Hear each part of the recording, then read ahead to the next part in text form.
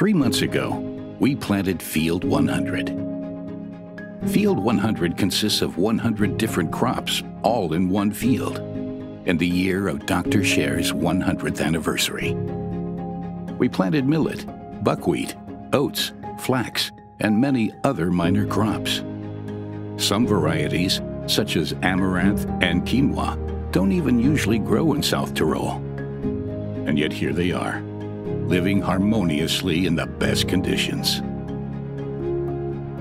All of these crops together make Field 100 one of the most biodiverse fields ever cultivated.